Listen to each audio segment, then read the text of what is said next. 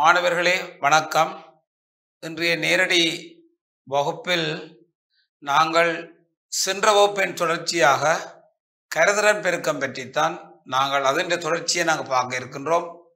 இந்த கரைதிறன் பெருக்க அலகினை பௌதிக இரசாயனவியல் ஆகவே அதனை நாங்கள் முடித்த பிறகுதான் அடுத்த தொடர்புக்கு நாங்கள் வர இருக்கின்றோம்.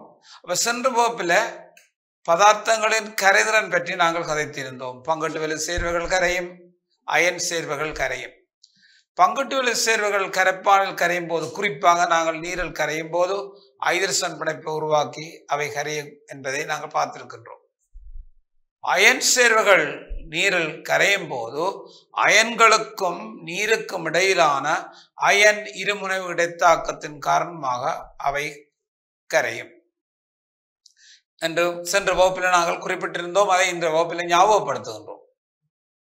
அதாவது நாங்கள் இந்த அலகில் அயன் சேர்வுகளின் கரைதிறனை பற்றித்தான் நாங்கள் இந்த அலகில் பார்க்க இருக்கின்றோம்.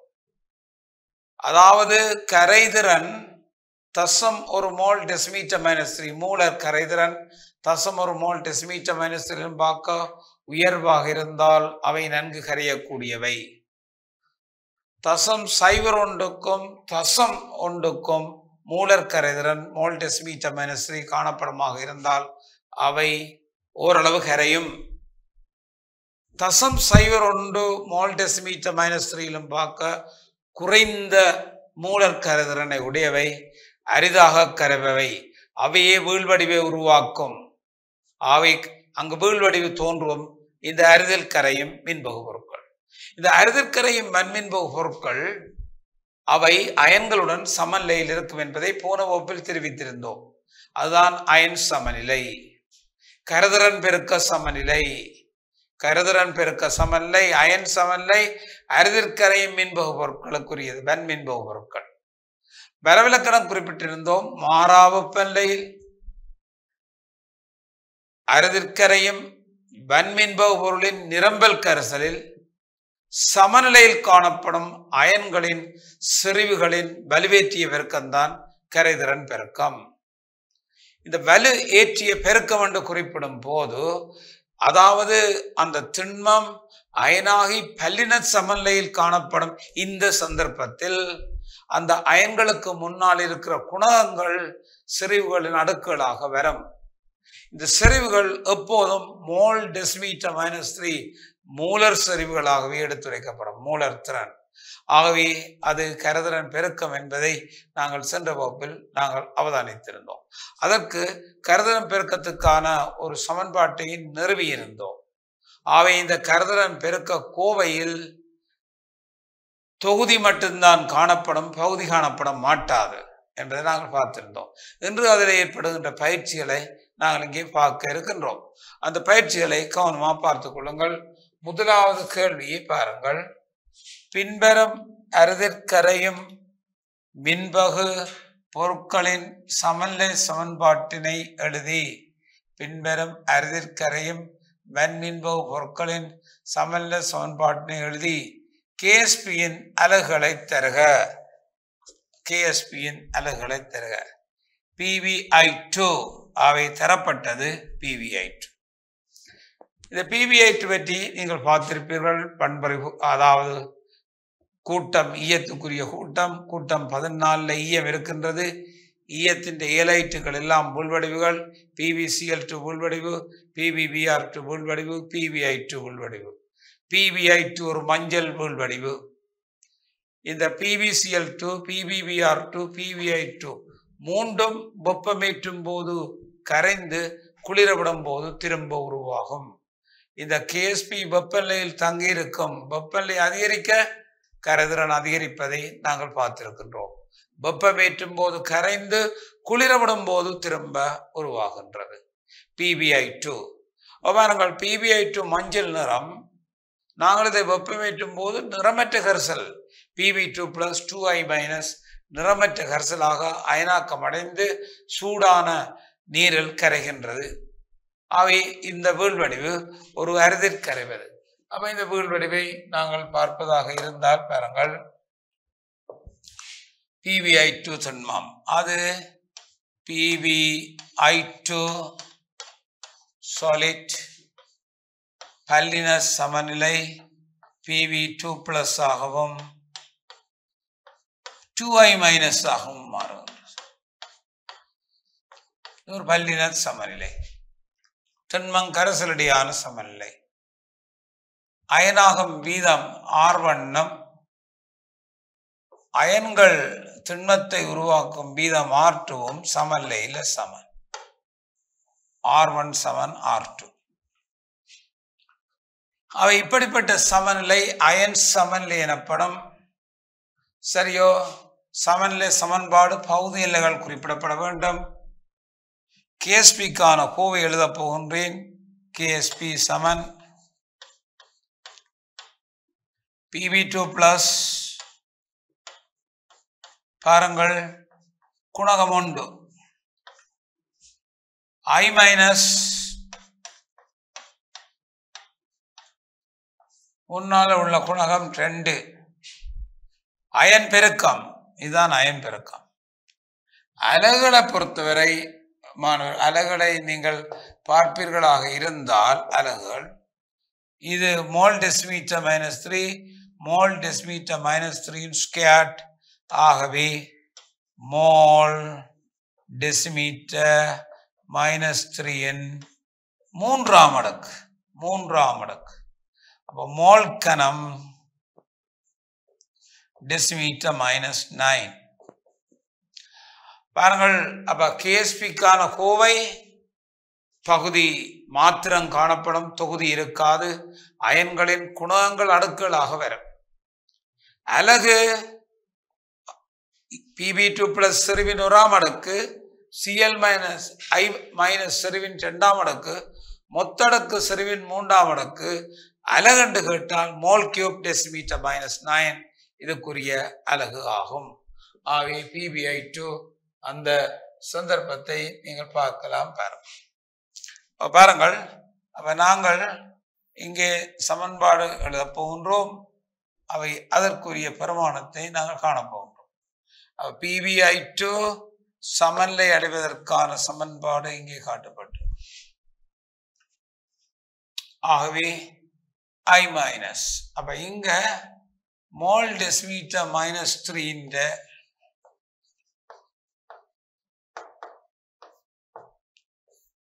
மூன்றாம் அடுக்கு mole cube decimetre -9 mole cube decimetre -9 mole cube decimetre -9. அடுத்த பாருங்கள், இந்த ஜெர்கோனியம் பாஸ்பேட்டை நாங்கள் பார்க்கின்றோம். ஜெர்கோனியம் பாஸ்பேட். அப்ப அடுத்த கேள்வி பாருங்கள், இந்த ஜெர்கோனியம் பாஸ்பேட் தான் எங்களுக்கு அடுத்த கேள்வியாக இங்கு அமைகின்றது.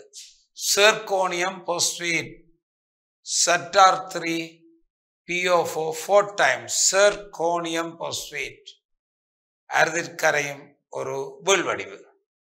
அப்ப இந்த ஜெர்கோனியம் பாஸ்பேட் என்ன மாதிரி அயனாக்கம் அடையும் சொன்னால், ஜெர்கோனியம் 4+ அயனாகவும் பாஸ்பேட் 3- அயனாகவும் அயனாக்கம் அடையும்.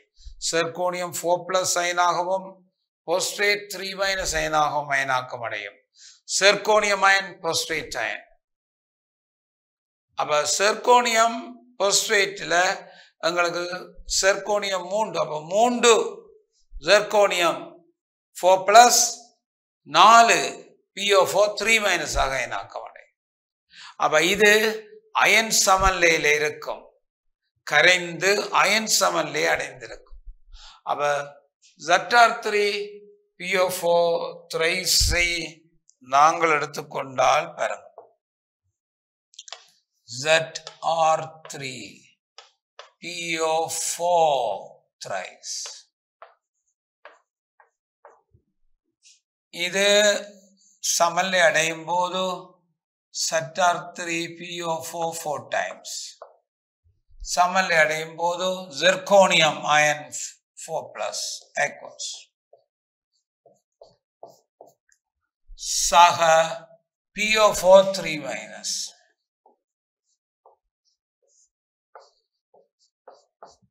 பேலன்ஸ் பண்ணினால் 3, பேலன்ஸ் பண்ணினால் 4. அப்ப இதற்குரிய KSP ZR 4 plus aqueous அப்ப ZR 4 plus aqueous. அப்ப இதை நாங்கள் இதற்கான பேலன்ஸ் நாங்கள் பார்த்தால் பாருங்கள் ZR 4 plus aqueous. நாங்கள் எழுத வேண்டும் ZR 4 plus aqueous. ZR 4 plus aqueous to the power 3 PO4 3 minus aqueous power 4. பாருங்கள் இது கரைதிறன் பெருக்கத்துக்குரிய கோவை. கரைதிறன் பெருக்க கோவை இவ்வாறு இருக்கும். ஆகவே ZR 4 plus இன் 3ஆம் மடக்கு மோல் டெசிமீட்டர் -3 இன் 3ஆம் மடக்கு PO4 3 minus இன் 4ஆம் மடக்கு மோல் டெசிமீட்டர் -3 இன் 4ஆம் மடக்கு. அப்ப 3ஆம் மடக்கு செறிவின் 4ஆம் மடக்கு செறிவின் மொத்தம் 7ஆம் மடக்கு மோல் டெசிமீட்டர் -3 இன் பவர் 7 7ஆம் மடக்கு to the power 7. ஆகவே அதன் எழுதினால் மோல் 7 டெசிமீட்டர் -21. அப்ப இங்கே அலகுகளை நீங்கள் பயன்படுத்தினால் கவனம் பாருங்க. அலகு பாருங்கள் இது மோல் டெசிமீட்டர் -3 இன் 3ஆம் மடக்கு இது மோல் டெசிமீட்டர் -3 இன் 4ஆம் மடக்கு மோல் டெசிமீட்டர் -3 இன் 7ஆம் மடக்கு. அடுக்கண்ணைக்கு பவர்ல போடக்கூடாது. அவை அடுக்கண்டு சொல்லும் போது பவர்ல போடுற இல்லை. அதே அவதானிங்கள். அவை இதற்கான அடுக்கு மோல் 7 டெசிமீட்டர் -21. ஆகவே KSP அலகு மோல் 7 டெசிமீட்டர் -21 அலகு. அப்ப KSP-யை கேட்டால் முதல் பேலன்ஸ் பண்ணணும். அப்ப பாருங்கள் இந்த பேலன்ஸில் நீங்கள் பிளவிட்டு இருந்தால் அங்கால KSP-க்கான கோவைக்கும் மார்க்ஸ் வராது, அலகுக்கும் மார்க்ஸ் வராது. அப்ப நீங்கள் அதை திருப்பி திருப்பி 2 தரம் பார்க்க வேணும். என்ன மாதிரி பேலன்ஸா இருக்கா, அணுக்கள் பேலன்ஸா இருக்கா, சார்ஜ் ஏற்றம் பேலன்ஸா இருக்கான்னு பார்க்கணும். அப்படி பார்த்த பிறகுதான் தொடர்ந்து இதை நீங்கள் அங்கால அடுத்த ஸ்டெப்ல செய்வோம். அப்ப அதை அவதானித்துக் கொள்ளுங்கள். அப்ப அலகுகளும் செறிவின் பெருக்கமாக இங்கே எங்களுக்கு இவை கருதப்படுவதை நீங்கள் பார்க்கலாம். பாருங்கள். அப்ப இதன் அடிப்படையில நாங்கள் இந்த பெருமானங்களை இதில் நாங்கள் எடுத்துக்க கூடியதாக இருக்கும். அப்ப பார்த்தால் உங்களை விளங்கும். பாருங்கள் என்னமாய சிர்கோனியம் பாஸ்பேட் அவை சமநிலையில சிர்கோனியம் பாஸ்பேட் சமநிலைக்கு உரியது 4 plus PO4 3 minus 4 PO4 3 minus KSP ZR 4 plus இன் 3ஆம் மடக்கு செறிவு பாஸ்பேட் அயன் செறிவு 4ஆம் மடக்கு. ஆகவே மோல் டெசிமீட்டர் -3 இன் 3ஆம் மடக்கு அடுத்தது 4ஆம் மடக்கு. அவ 7ஆம் மடக்கு. அவ மோல் 7 டெசிமீட்டர் -21 மோல் 7 டெசிமீட்டர் -21 அதற்குரிய விடையாக இங்கு காணப்படும். அடுத்ததை பாருங்கள். பின்வரும் அறுதுக்கரை மின்ப பொருட்களின் மூலம் கரைதிற நேசினை அவற்றின் KSP-உடன் தொடர்படுத்துக. அதே போல கால்சியம் பாஸ்பேட்டை நாங்கள் ஒருக்கா பார்த்துக் கொள்வோம். பாருங்கள். Calcium phosphate Ca3PO4 twice. பாருங்கள் தரப்பட்டது மாணவர்களே கால்சியம் பாஸ்பேட். அப்ப நீங்கள் என்ன செய்யணும், இந்த கால்சியம் பாஸ்பேட்டுக்கு முதல் பல்லின சமநிலை சமன்பாட்டு எழுதணும். அதுக்கு பிற்பாடு KSP-க்கு கோவை எழுதணும். அதன் பிற்பாடு என்ன யூனிட் என்றதை பார்க்கணும். கேஎஸ்பி கோவை எழுதணும், யூனிட்டை நாங்கள் பார்க்கணும். பல்லின சமநிலை கேஎஸ்பிக்கான கோவை யூனிட். அப்ப CA3PO4 twice எவ்வாறு அயனாக்கம் அடையும்? கால்சியம் 2+ ஆகவும் பாஸ்பேட் 3- ஆகவும் அயனாக்கம் அடையும். Calcium 2+, phosphate 3-. அது பேலன்ஸ் நாங்கள் போட்டு எடுத்தால் calcium phosphate, calcium 2+, Ca2+, phosphate 3-. Balance ஆக்கினால் 3 2 6 3 2 6. அப்ப கவனம் பாருங்க. அப்ப இது பேலன்ஸ் ஆகிக்கொண்டு எவ்வாறு நாங்கள் இதை செய்கிறது என்பதை பற்றி நாங்கள் இங்கே பார்க்க போகின்றோம். பாருங்கள். அப்ப கால்சியம் பாஸ்பேட், அப்ப இது ஒரு கால்சியம் பாஸ்பேட்டுக்குரியது. இது நாங்கள் பார்க்க போறோம். CA3PO4 twice. இது கால்சியம் அயனாகவும் பாஸ்பேட் அயனாகவும் பிரிந்து அயன் இயக்க சமநிலையில் காணப்படும். அயன் இயக்க சமநிலையில் காணப்படும். கேஎஸ்பி கால்சியத்தின் செறிவின் 3ஆம் அடுக்கு.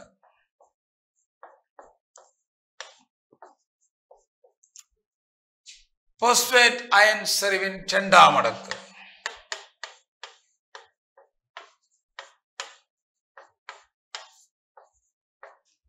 இந்த கோவைகளை எழுதும் போது மாணவர்களே பகுதியல்ல மிக முக்கியமானது. பகுதியல்களை போட்டுத்தான் இந்த கோவைகளை நீங்கள் எழுத வேண்டும். பகுதியல்லைகள் இல்லை. அப்ப நீங்கள் கட்டாயம் தனித்து போக இயலாது, சேர்ந்து போக வேண்டும் யூனிட்டோட. அது மிக பிரதானமான ஒன்று. அப்ப இவருடைய யூனிட் என்ன? Mole decimetre -3, mole decimetre -3 power 3. இவருடைய unit mole decimetre -3 power 2 முழுவதன் power 5. ஆகவே நாங்கள் இந்த யூனிட் என்னென்று பார்த்தாலாம் முழுக்க பவர் 5. Mole 5 decimetre -15. அப்ப இதுக்கு அலகு மோல் 5 டெசிமீட்டர் -15. அப்ப இதை அவதானித்தால் அங்கே கால்சியம் செறிவுகள் எழுதும் போது ஸ்கொயர் பிராக்கெட்டுக்குள்ள போடணும். செறிவுகளை ஸ்கொயர் பிராக்கெட்டில் தான் செறிவுகள் போடப்பட வேண்டும். அப்படி போட்டு எழுதி நாங்கள் இந்த அப்படியே பெற்றுக்கொள்ளலாம். ஆகவே இதுக்குரிய பெருமானம் இங்கே காட்டப்பட்டிருப்பதை நீங்கள் பார்க்கலாம். அப்ப அவதானித்தால் தெரியும் உங்களுக்கு என்ன பெருமானம். அடுத்த கேள்வியை பாருங்கள். என்ன சொல்ல போறோம்னு சொன்னால் பாருங்க. பின்வரும் அரிதிற்கரையும் மின்பகு பொருட்களின் மூலம் கரைதிறன் எஸ்ஸினை அவற்றின் கேஎஸ்பியுடன் தொடர்படுத்தி கணிக்க. கரைதிறன் எஸ் மூலர் கரைதிறன். அதாவது மூலர் கரைதிறன் என்றால் என்ன? முதல் மாணவர்கள் இதை அவதானிக்கணும். கரையம் ஒன்று அதன் நிரம்பல் கரிசலை உருவாக்குவதற்கு கரைத்து வைத்திருக்கின்ற உயர்ந்த அளவு.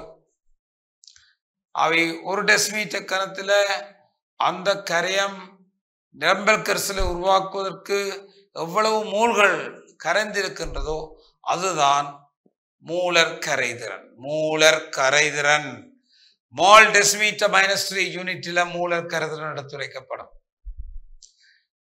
மாறா வெப்பநிலையில் குறித்த கரையம் நிரம்பல் கரிசல் ஒன்றை உருவாக்குவதற்கு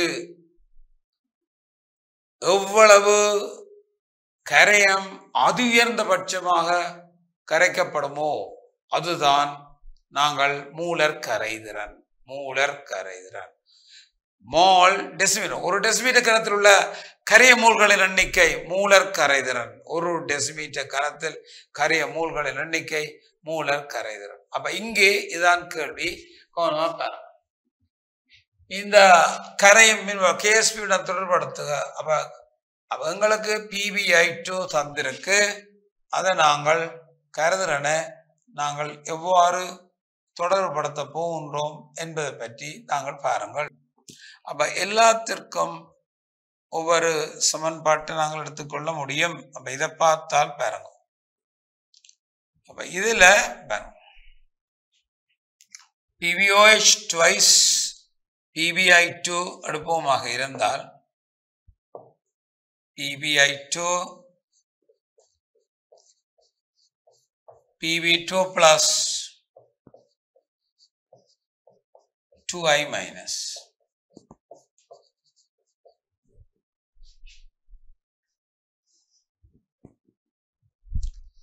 மூலர் கருதுன S ஒரு டெசிமல் இருக்கிறது S மூலர் கரையும். அப்ப S கரைந்து போனால் இங்கு S-ஐயும் இங்க 2S-ஐயும் உருவாகும்.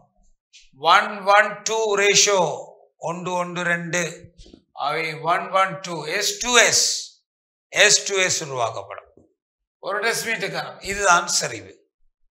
அப்ப KSP-யை நாங்கள் பார்த்தாலாம். PB2 plus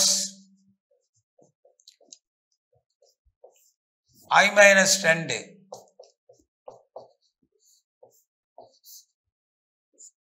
S 2S squared 2 4 S வர்க்கம் 4S கனம். அவை கரைதிறன் பாருங்க 4S கனம் சமன் KSP. S கனம் KSP எண்கள் 4 S KSP எண்கள் 4 இன் கனமூலம். KSP எண்கள் 4 இன் கனமூலம். கனமூலத்தை நாங்கள் 1/3 என்று நாங்கள் போடுகின்றோம். 4 இன் கனமூலம் அது 1/3 நாங்கள் குறிப்பிடுறோம். 1/3 1/3 1/3 இப்படி எதையும் எடுத்துக்கொண்டாலும் கரைதிறனை நாங்கள் அவற்றின் KSP சார்பாக எடுத்துரைக்க முடியும். கரைதிறனை KSP சார்பாக எடுத்துரைக்க முடியும். அடுத்து பாருங்கள் FEOH thrice. அப்ப இந்த FEOH thrice பற்றி நாங்கள் பார்க்க போகிறோம். FEOH thrice. இது FEOH thrice. பாருங்கள் FEOH thrice.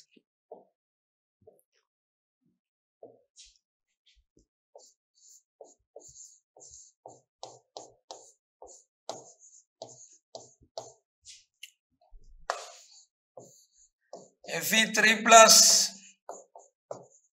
3OH minus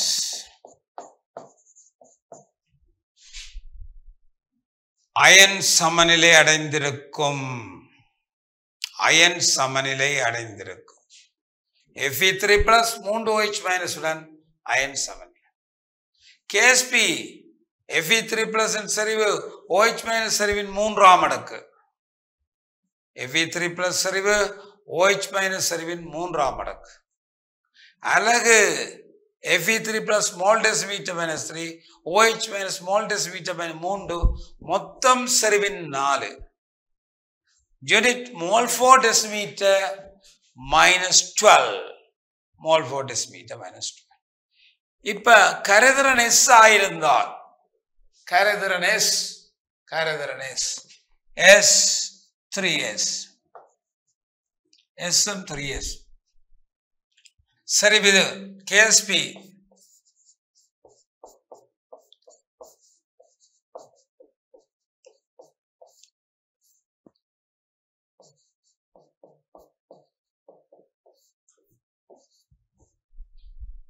FEOH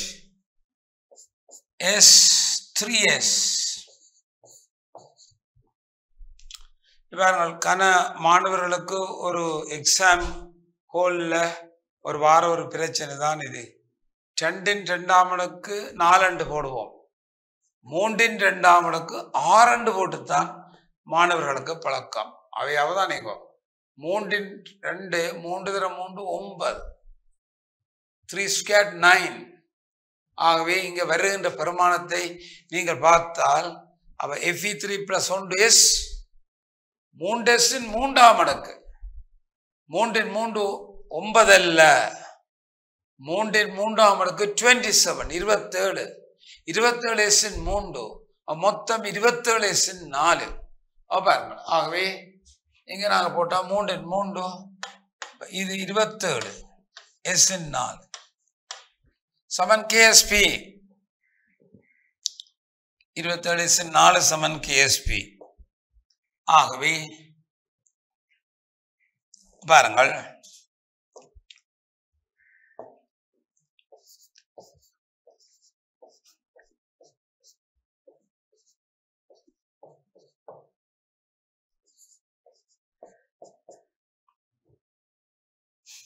KSP எண்கள் 27 எஸ் சமன் எஸ் சமன் பாருங்கள் எஸ் சமன் 4ஆம் மூலம்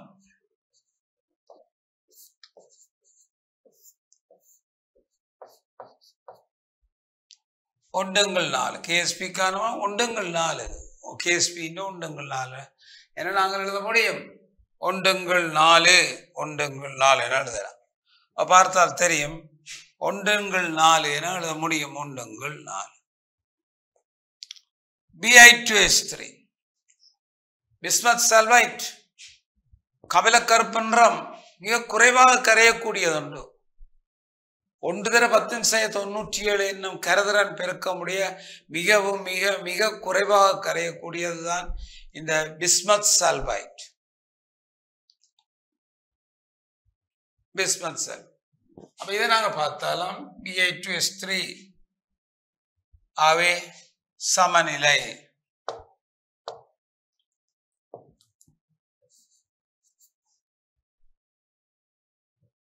கேஎஸ்பி செறிவு 2ஆம் அடுக்கு S2- செறிவின் 3ஆம் அடுக்கு 2 3 அவை மோல் டெசிமீட்டர் -3 இன் 2 மோல் டெசிமீட்டர் 3 மோல் டெசிமீட்டர் -3 இன் 5 மோல் 5 அப்ப இது 5 பாருங்கள் மோல் டெசிமீட்டர் 3 2 5 இது அலகையும் நாங்கள் போட்டிருக்கின்றோம். செறிவுகளின் வலுவேற்றிய பெருக்கம் தான் கரைதிறன் பெருக்கம். அலகும் இங்கே காட்டப்படும். கேஎஸ்பி சார்பாக நாங்கள் பார்த்தால் கவனிங்கோ Bi2S3 Bi3+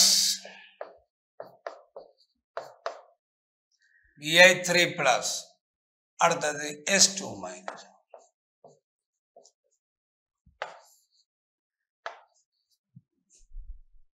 சமநிலை பல்லின சமநிலை அயன் சமநிலை சரியோ? அப்ப பாருங்கள் இது ஒரு சமநிலை. கரைதிறன் எஸ் ஆயின் பாருங்கள் இதுக்குள்ள கரைதிறன் எஸ் 2s 3s மூலர் கரைதிறன். கேஎஸ்பியில கொண்டே போட்டால் பிஸ்மத் 2s 3s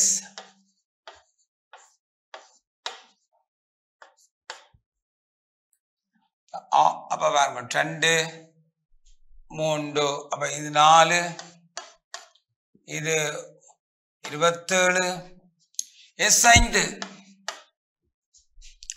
அப்ப 108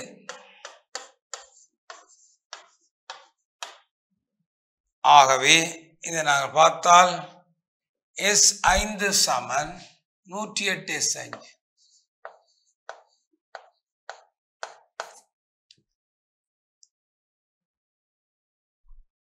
അതിന്റെ കേഎസ്പി S5 கேஎஸ்பி 108 எஸ் 5ஆம் மூலம்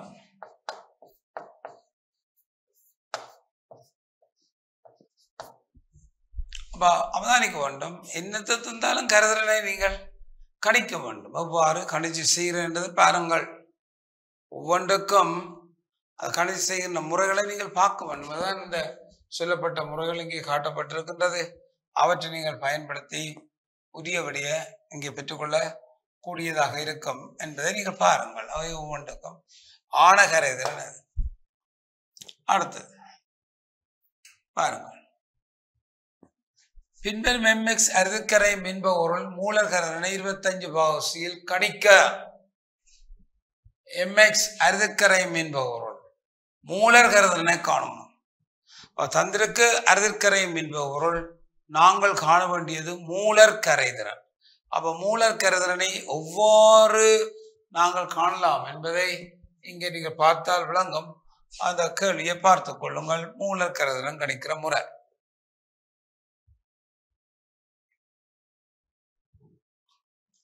பாருங்கள். கேஎஸ்பி 1 சமாரதர 10 முதல் எம்எக்ஸுக்கான நாங்கள் பல்லின சமநிலை சமன்பாட்டை நாங்கள் எழுத போறோம். பாருங்கள். எம்எக்ஸ் எழுதி மூலர் கரைதிறன் எவ்வாறுன்றதை நாங்கள் காணப்போம். பாருங்க. அப்ப எம்எக்ஸ் இது அதுக்குரிய 1 சமார 10 எவ்வாறு கணிக்கிறது என்பதை பற்றி நாங்கள் பார்க்க போகின்றோம். பாருங்க. எம்எக்ஸ்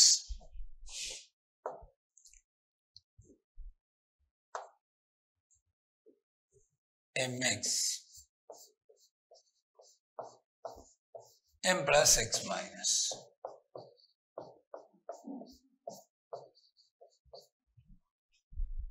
மூலர் கரைதிறன் ஒரு டெசிமீட்டர் கணத்தில் கரைதிறன் தரப்பட்டிருக்கிறது எஸ். ஒரு டெசிமீட்டர் கணத்தில் கரைதிறன் எஸ். அப்ப S கரைந்தால் m plus S X minus S S S m plus சரிவு s small decimeter minus 3 x minus சரிவு s small decimeter தரப்பட்டது மூலர் கரைதிறன். நிரம்பல் கரைசலை பெறுவதற்கு ஒரு டெசிமீட்டர் கணத்தில் எவ்வளவு மூல்கள் எம்எக்ஸ் கரைந்திருக்கின்றதோ அதுதான் மூலர் கரைதிறன். அப்ப அது எக்ஸ் எஸ் என்று வைத்தால் ரெண்டும் சமன். m plus x minus ரெண்டும் சமன். எஸ் எஸ் இதுதான் சரிவு. கேஎஸ்பியை கோவை எழுதினால் இதுக்கான கேஎஸ்பிக்குரிய கோவையில பாருங்கள். m plus சரிவு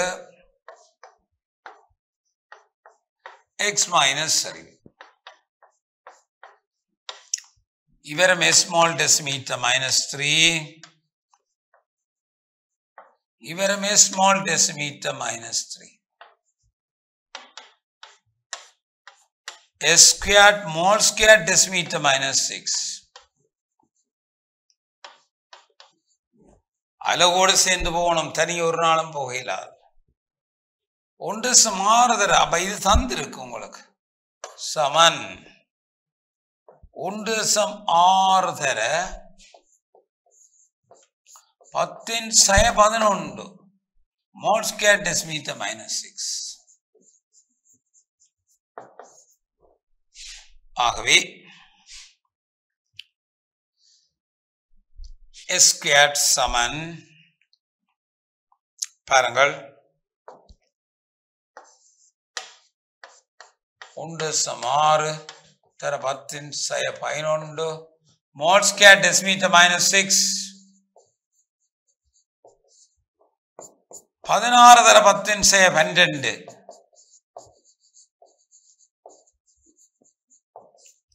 s வர்க்கமூலம் വെള്ളത്തിന്റെ വർക്കമൂലം ആവി 16ന്റെ വർക്കമൂലം உங்களுக்கு தெரியும் 16க்கு വർക്കമൂലം 4 അറിയാം മടക്ക് മോൾ ഡെസിമീറ്റർ മൈനസ് 3 அப்ப இந்த வெப்பநிலையில mx மூலர் கரைதிறன் இவ்வளவாக இருக்கு. விளங்குதோ?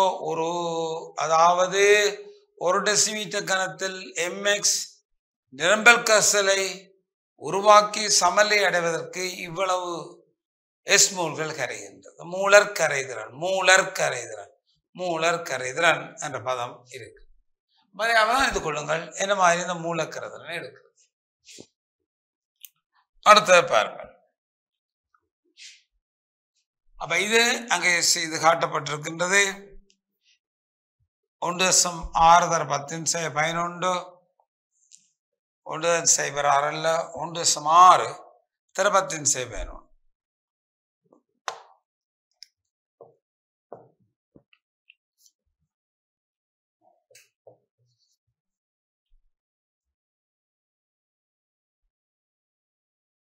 அப்ப இது 16 10^12 ஸ்கேட் 4 தர 10^6 16 தர 10^12. மூலக்கரைதிறன் 4 தர 10^6 என்னத்தை தந்தாலும் மூலக்கரைதிறனை நீங்க KSP கொண்டு நாங்கள் காணலாம். உதாரணமாக வெள்ளி குரோமேட் தந்திருக்குன்னு வைப்போம் Ag2CrO4. அதில் KSP 4 தர 10^12 மோல் கியூப் டெசிமீட்டர் -6. அப்ப பாருங்கள் வெள்ளி குரோமேட் தரப்பட்டிருக்கின்றது.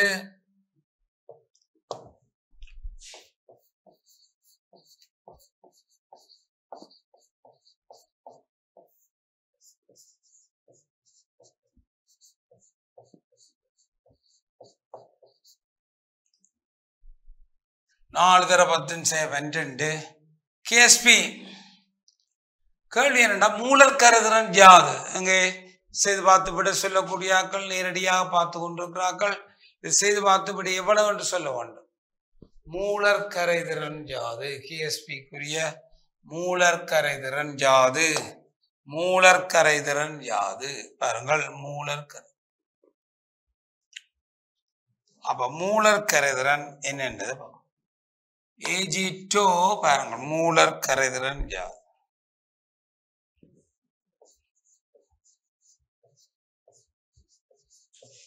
KSP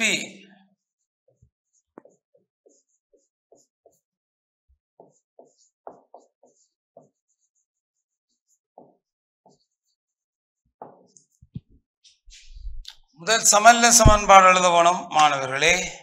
சமநிலை சமன்பாட்டை எழுதுங்கோ.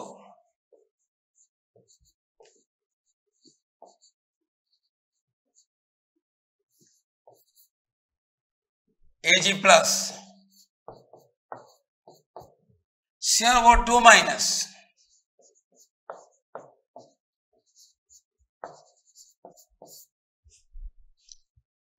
அப்ப மூலக்கரைதிறன் S என்று வைப்போம். மூலக்கரைதிறன் S.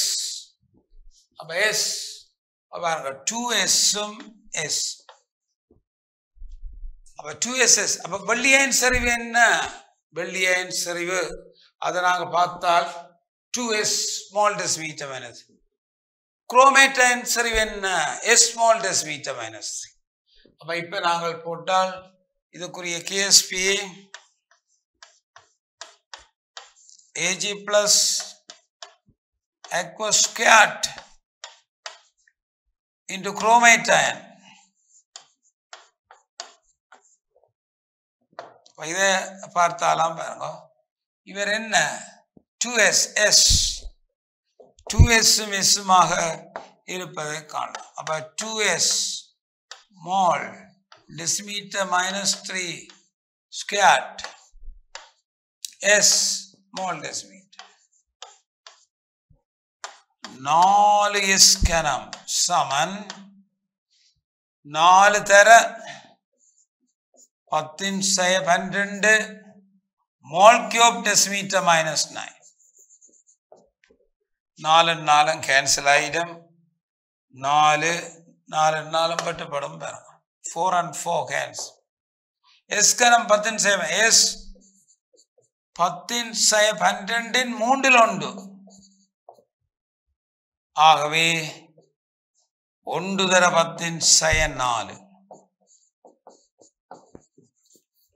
அப்ப 1 தர 10^4 மூலக்கரைதிறன் S மூலக்கரைதிறன் 1 தர 10^4.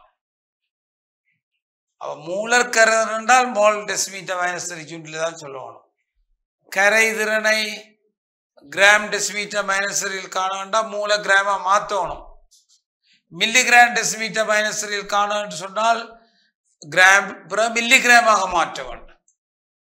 ஆகவே கேஎஸ்பிக்கு எவ்வாறு கோவை எழுத வேண்டும்? അതിന്റെ மூலர் கருதல் என்ன? மேக்சிமம் நம்பர் கரையம் கரைவதற்கு தேவையானது மூலர் கருதல் என்று அழைக்கப்படும். ஆகவே அந்த பயணத்தின் அடிப்படையில் நாங்கள் இங்கே பார்க்கலாம். அப்ப இதை நீங்கள் விளங்கி இருப்பீர்கள். சரியோ? ஆகவே கவனமா பாருங்கள். இந்த கருதன பெருக்கம் இப்போ இன்றைய வகுப்பில் கேஎஸ்பிக்கான கோவை எழுதல், அதனுடைய அலகை கணித்தல் பார்த்தினாங்க.